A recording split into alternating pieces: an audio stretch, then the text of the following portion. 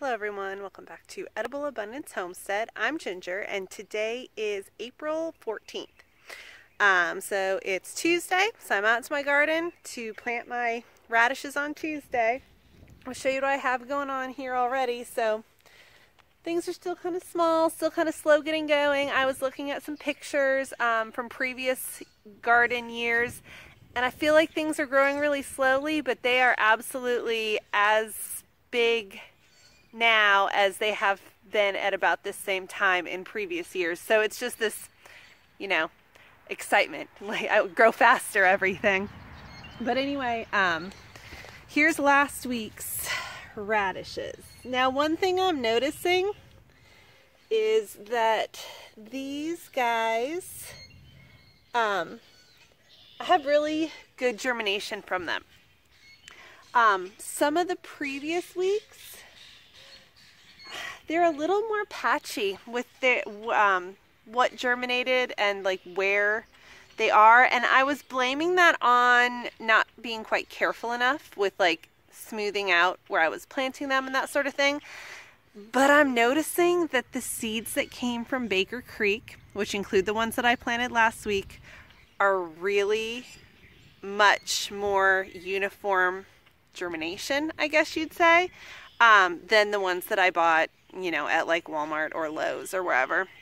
So I don't know if it's seed quality, if it's, the changes in, temperature and condition that a seed packet that goes to a big box store would be experiencing or what. But, yeah, these seeds that also the seeds from Baker Creek, I just got them last week. I know that they didn't sit for very long.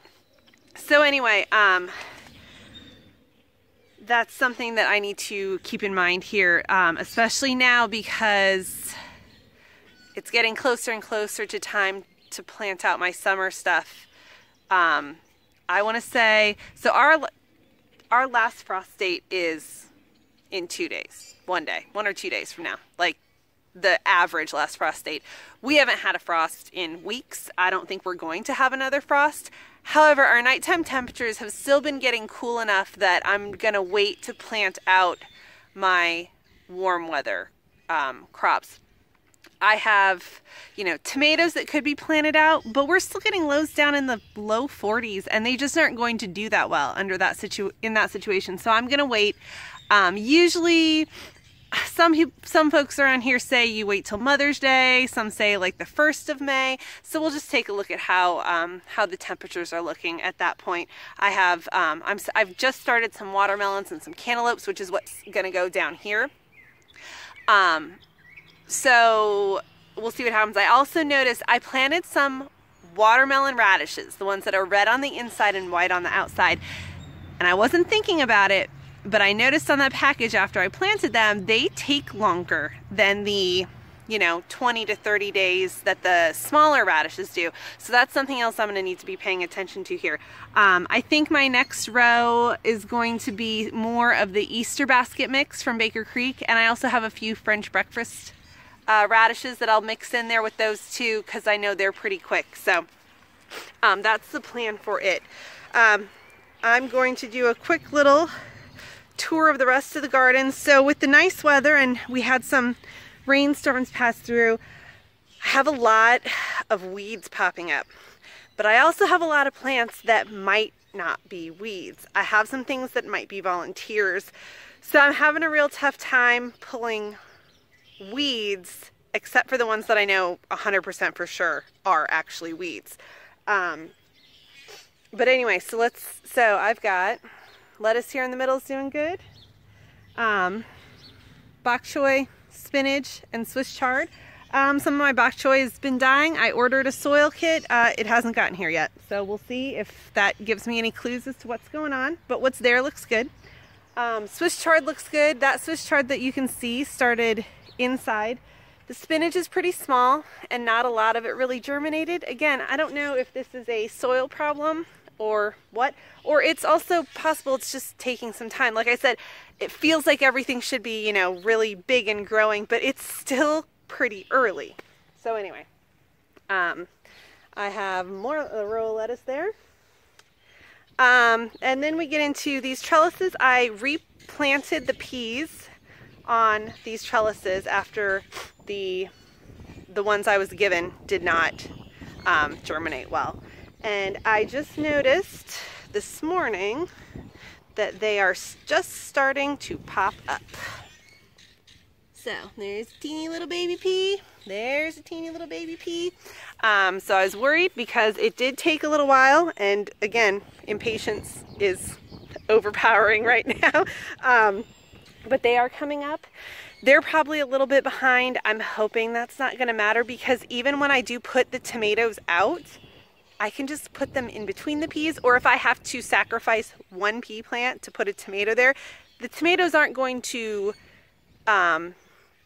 need all that space before the peas are done, because the peas are going to be done by probably June, mid-June, early June, something like that. And that's really when the tomatoes are going to be taking off. So here we have, so this one I actually looked up with a plant ID app earlier today. I was looking at this and I was thinking that looks like it could be something, that looks like it'd be a volunteer. But it also kind of looks like morning glory, which we do get a bit of. And I checked with my ID app and it is morning glory. So I'm going to be pulling these out. The ID app actually said its first choice was bindweed and second was like some sort of morning glory.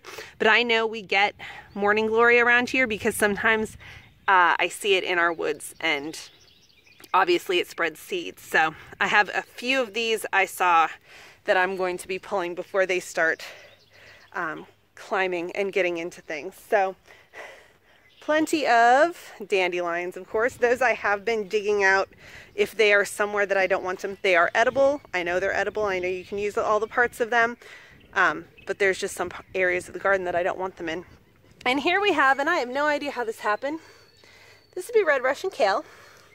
I have some red Russian kale growing out here in my garden. This is not where it's supposed to be, right in this main pathway here, but there it is. So I'm just going to leave it there for now. I've also got, see, I've got these different, this could be something. I'm a little bit disoriented because I moved my tomato trellises. So I was thinking, well, the only thing that could be by the tomatoes should be either tomato volunteers or basil volunteers, because that's what I interplanted with the tomatoes. But I moved my trellises. So down here, that could be, I had ground cherries, I had some different peppers. That does not look like a pepper, but like, I mean, that's what was in this area. I've had, you know, I had zinnias around here. I mean, anything could be anywhere, but just thinking about where fruit would have dropped. Yeah, I'm not sure. So things that I'm not sure of, I'm mostly just leaving. I also have lamb's quarter out here, and lamb's quarter is an edible weed and it's very high in nutrients. So as long as it's not in the way, I'll be leaving it out here, because I will harvest the lamb's quarter and toss it in anytime I harvest greens for sauteing or for dehydrating into, I make a green powder for smoothies, or, you know, I freeze greens. The lamb's quarter just gets mixed right in with those, and it's very mild, so you don't really notice it. Down on this end, I've got kale growing there that I just kind of scattered seeds, so they're not very neat or pretty or anything. And then spinach. I feel like the spinach is small, but you know, again, I looked at old pictures and it's really not. So here we have some spinach. Here we have some more morning glory where it does not belong. And that's just, you know, I feel like it doesn't grow and it doesn't grow, and then you come out here one day and it's grown, you know, 3 or 4 times bigger all of a sudden. So the peas that are doing well are doing very, very well, as you can see. I haven't seen any flowers yet, but I see where I think they might be getting ready to flower, I guess you'd say. We had some really strong winds, and a few of these did get kind of blown over. I'm going to try to hook this one here while I'm noticing it. I'll have to come out and give it a little bit more encouragement here. Yeah, and then over here we have collards red Russian kale, lactinato kale, and down here I've got carrots that are hard to see amongst the weeds. That's on the to-do list, is starting to get serious about pulling out some of these weeds. I have volunteer lettuce. This was a lettuce area last year. I have very, very small, I need to get closer to see it. I've got beets coming up right there. There are, I don't know if you can see it, there are 4 rows of beets here. And I did a few different varieties. I did Kyoga, Bull's Blood, Detroit Red. Oh, and I got a yellow one. I've never had yellow beets before, so I thought that would be fun to try.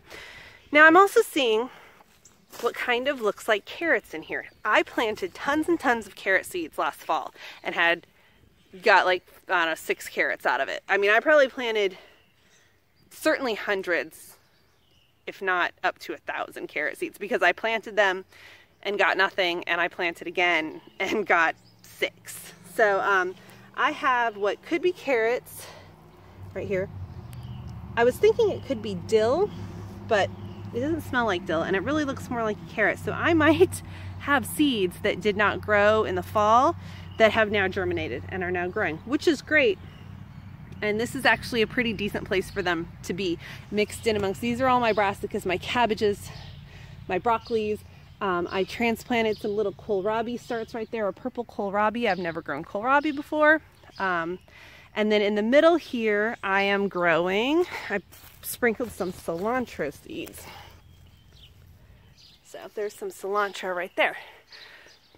And then possibly the most exciting thing for this time of year would be the beautiful strawberry patch, which is starting to have lots and lots of flowers. These are my potato trenches. I'm not seeing any evidence of potatoes, but you know, hopefully we'll see what happens. And then all the beautiful strawberries with all the beautiful blossoms. And then over here I have onions, my first time planting onion sets. Here's a beautiful one right here, growing nicely. I got a mixed set. It was white onions, red onions, and I think yellow onions, like your 3 basic kinds of onions. So those are looking good too. So yeah, it's been good. We had a big rain yesterday, so everything got a good watering, and that's helping get all those weeds up. And now I just need to sit out here and painstakingly weed, you know, around all the teeny little beet babies and carrot babies and that sort of thing. So that's looking pretty good. So I have my starts out on my porch getting some sun. So let's go up and take a quick look at those. All right, so I'm seeing that these guys could use some water, and I like to water them out here with the mist option on my hose right before I take them inside. And they've been out all day. It's time for them to get inside. But as you can see, all my gorgeous tomatoes here. I've got just everything. I can't even sit in here. We'll be here all day. I've got some tomatillos. I've got okra. I've got basil, all my herbs. More tomatoes, lots of tomatoes. I just planted watermelons, cantaloupes. I've got some cucumbers and different squash, some beans, some flowers, all kinds of stuff, as you can see. Some of it getting a bit big. It'd be nice to be able to plant it out, but I'm trying to hold off a little bit longer. And also, up here we have, I've got these pots, and on top we have oregano, mint, and mint. This one has lettuce on the tiers on the bottom, and then strawberries, and strawberries. So each of my kids gets one planter for themselves. That's gonna be theirs, and they get to pick the strawberries. They got a bunch of little fairy garden decorations for Easter, and they decorated those. And then I also, since I'm over here, wanted to really quick point out my beautiful herb box, which is currently growing peppermint, cilantro, sage, and thyme. And we have been harvesting some herbs, mixing them with cream cheese and eating them on crackers, and my kids like it that way. So that's a good way to expose them to some more flavors. So that's pretty much what's going around here. I'm gonna go plant some radishes. Thanks for watching.